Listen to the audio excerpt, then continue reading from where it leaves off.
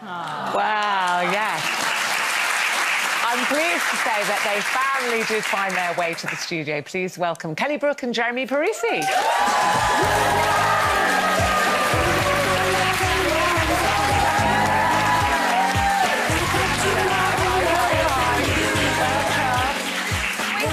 Sheffield. So sorry. So hello, Jeremy. How are you? Take the weight off and welcome. I mean, Kelly's obviously been here many times, but welcome, your first time on Loose Women. It's my first time, yes. We're delighted to meet you and to have watched. I mean, I watched the first show last week. I have to ask you first, because Kelly obviously is used to doing all these TV shows. Yes. Did she have to convince you, or did you straight away think, yeah, I love the idea of this? I think I was quite happy to do it. I wanted to do something with my wife, this kind of experience, because in London we got a routine every day, like normal life, and I wanted something more adventurous. Oh, and this is adventurous. Yes, it was. I mean, Kelly, I just roared, because obviously we know you. Yeah. It was your little face. Sometimes it's like, I'm sorry, and how long is that? How long is that coach trip? 14 hours. And you're like... Did you expect it to be as hard as it was? Well, we sat and watched the last Celebrity series, and we watched Harry Judd and his mum on a train going through Europe, which was probably 6 hours. She's knitting, he's having a coffee, and I said, Jeremy, like, it's not going to be that bad. Cut to us in South America on a bus for like 26 hours with like, imagine that, like 200 people on one toilet. And they take on one everything bus. off you. It is grim, everything. Everything, no phones. Where did you start on your journey? We start in Belém. Yeah, in Belém. North Brazil. Yeah, North Brazil. And you went all the way... You can't spoil it? No, it's basically the Amazon to the Andes. So we start in Belém and we end up in Chile. And how did this affect your relationship? Because you say you know a person when they're either really hungry or haven't had any sleep or whatever. How did this affect your relationship? Well, I think Jeremy, as you can see, is very competitive from the first episode, and I'm much more for the experience. And I think that's the beauty of this race, is that you're always kind of like race versus experience.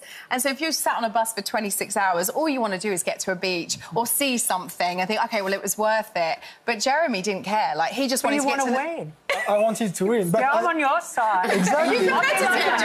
Totally. Oh, really? So you got off the bus and you said, right, we're just carrying on. Yeah. What did she say? Did she lose it?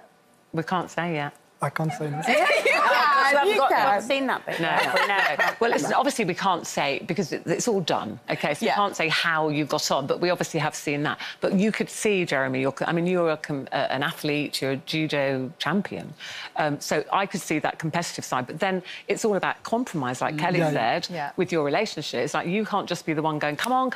She's going, hang on, there are beautiful things over here. So you have to find that in your relationship. Do you have that anyway? You're good at compromising? I think we are good to compromise, but before the race, I never saw once could be a problem for my relationship with Kelly, because we are together since 10 years. Yeah. So we had all kind of experience. And, it was not a big problem. So that kept hold of the budget. Jeremy. Well, the mad thing is that I'm quite a dominant character and I'm very loud and I want to be heard. But Jeremy is like the quietly in control. One. He's the one that was in control of the whole thing. Like, we were moving. Even if I, ranted and screamed and cried and I did everything, trust me, to get a room upgrade. I did everything. And he just, if I wanted to go to the loo, I had to ask him for 10p for the bus station. Because we have to pay the loo. Yeah, you have to pay for everything. So I had very little say over the money. I wasn't really in charge of that. Jeremy was like the calculator and I was the compass, and that's kind of how we worked it. That's a nice way of looking at it. And I said we're not allowed to say actually how everyone's done, but we have been given very kindly an exclusive clip of tomorrow night's episode. I haven't even seen this yet. They've just told me, so let's have a look.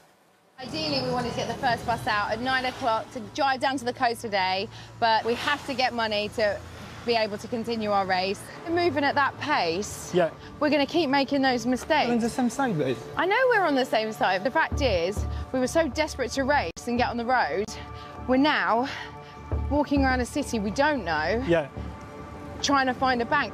Not far, just a few thousand blocks down. Come on. Oh, this is bleak. This isn't the beach. Definitely not the beach. It's not the beach. It's really hard. It's really hard. I mean, our advantage is that English is Jeremy's third language. He speaks French, Italian, Spanish, Portuguese. No. Like, he can speak everything. Exactly. And it just showed me up so much because I just barely speak English really badly. And it just helped us so much, didn't it? Have you tried to learn Italian? She knows something. I can understand little bits, but not very much, but not enough to be able to communicate. And that really is everything. Like, nobody speaks English where we were. Like, they put you in the middle of nowhere with no money. What about having your phone taken away? Because they take away all your technology. You literally have a map and a GPS tracker. And we're all glued to our phones now. How did you feel just handing that over? Just the thought to give my phone to somebody was quite weird at the beginning. Yeah. And the first day, I was quite fine. Yeah. Yeah, we didn't miss it. Really. No. When they give us back the phone, I didn't want my phone straight away. You didn't? No, I wanted to wait. Yeah, it was really interesting. What did you miss the most, though? About my phone? No, in general. My dog. I've got a little dog. That was the hardest thing, even like to go away for that long. Yeah, like, to find a way to. Yeah, that was the hardest. See my dog. Yeah, that was really hard. But is it true you're going to make another TV series together? Yes, this is all for Jeremy, really. This is his farm in Italy. Yeah, I come from a little farm in Italy where we do olive oil. And I want to show to my wife the Italian experience, like in a farm, like basic. Oh, my family is beautiful. Yeah, my family is there since 20 generations. What sort of farm? It's like olive oil, like animals, everything. Yeah. Wow. I hope there's a beach near it, or she won't. You need to drive 1 hour. Oh, wow. Yeah, does that mean you have to speak Italian all the time? I'll have to learn Italian because nobody in your family speaks English. No. So, yeah, they have an olive oil factory. They farmed olive oil for 600 years. So when we go and visit, it's very rural. And so I guess that kind of prepared me for race a little bit because we did stay in some pretty, like, rustic places. Yeah. But I think being with Jeremy's family and spending time on the farm over the last kind of decade has just really opened my eyes to a whole new culture. And it's just beautiful. Yeah. Well, listen, you've seen a lot of culture on your trip. I'm dying to see. I mean, I absolutely love the show anyway. And just everybody's experience. You two should do it. Can you imagine? Come on, let's get Colleen and Bruce to do it.